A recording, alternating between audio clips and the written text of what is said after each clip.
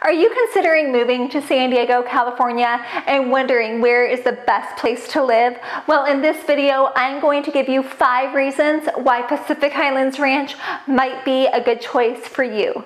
Stay tuned.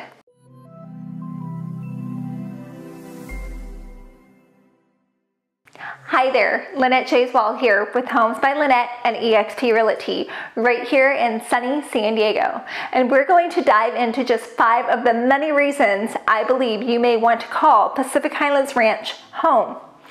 Real quick though, if you haven't already, please make sure to click that subscribe button as well as the notification bell right next to that to get notified every single time I upload a video on this channel. Also, if you are looking to move to the area, I'm going to leave my contact information right down below in the description box. So feel free to shoot me a text, give me a call, or send me an email if you're looking to learn more about the best places to live in San Diego. Okay, let's get started with these 5 reasons Pacific Highlands Ranch is such a great place to live. Location. Pacific Highlands Ranch is centrally located in San Diego's North County coastal community of Carmel Valley. The community is surrounded by over 1,300 acres of preserved natural habitat. The community on the north side borders the prestigious Fairbanks Ranch and Rancho Santa Fe, and to the south it borders Del Mar Mesa, and to the east Torrey Highlands, and to the west Carmel Valley.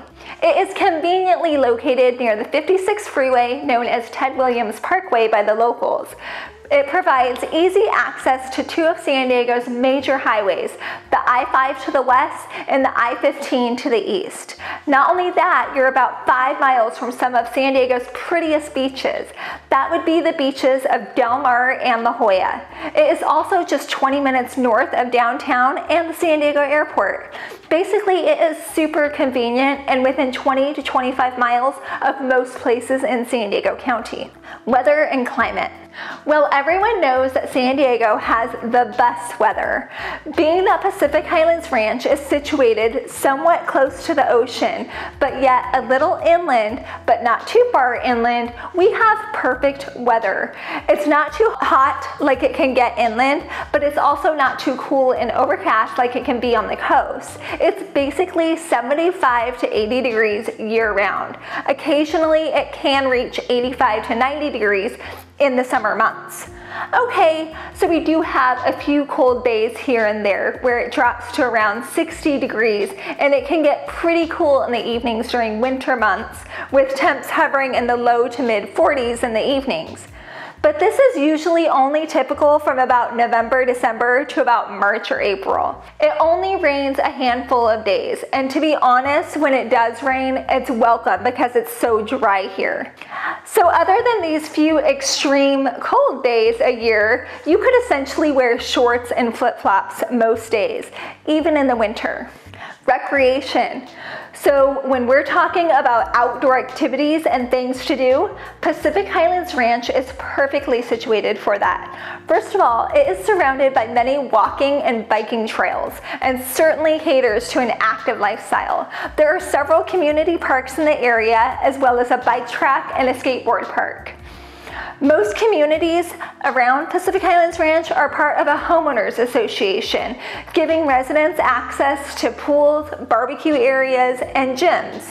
If you'd like to enjoy a nice leisurely bike ride, there's a 9-mile bike path along the 56 that is good for all levels, but it is moderately trafficked, especially on the weekends. Just to the west, we've got the beaches of Del Mar, as well as the Torrey Pines Nature Reserve for hiking. Personally, I like to hike up the hill to the nature reserve and enjoy the breathtaking views, and then make my way down to the beach and splash around with my kiddos. Moving on from there, we can't forget to point out the proximity of the renowned Torrey Pines Golf Course, home to the Farmers Open Golf Tournament that takes place every January. Nearby, just down the road from there, is the Torrey Pines Glider Port, perched on the cliffs above Black's Beach. This is one of those places that is a must-see, and natives like myself don't take advantage often enough of the spectacular views and relaxing atmosphere. And the best part is, it's free and it's kid-friendly. You could literally make an afternoon of it and enjoy lunch at the cafe, and if you go on a Saturday, there's live music from local musicians.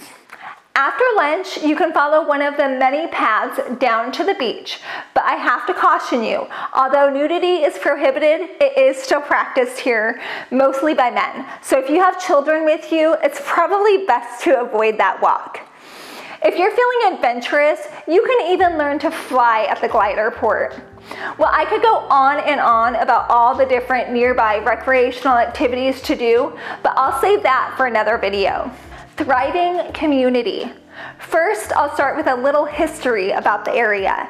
This area was known as Rancho del Sol and was largely used as an agricultural space made up of tomato and strawberry farms, as well as plant nurseries prior to its urbanization.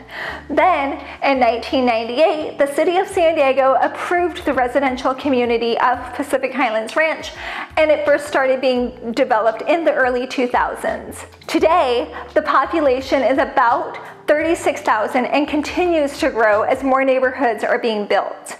The projected population is about 44,000 once all homes are built out, which is expected to be around 2025.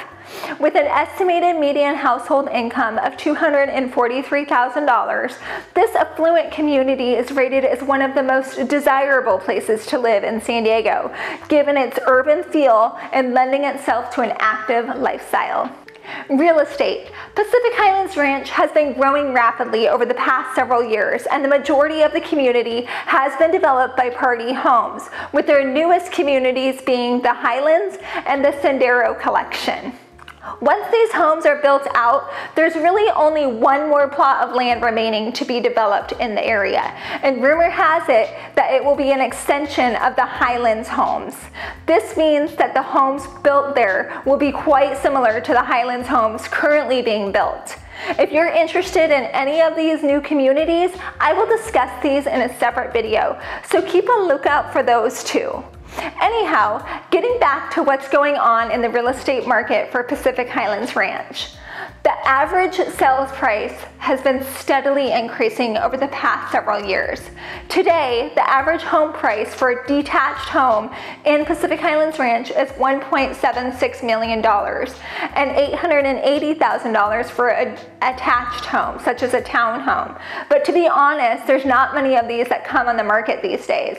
There are some new row homes by Shea Homes that are coming soon, and anticipated pricing will start in the $800,000 range, according to their website.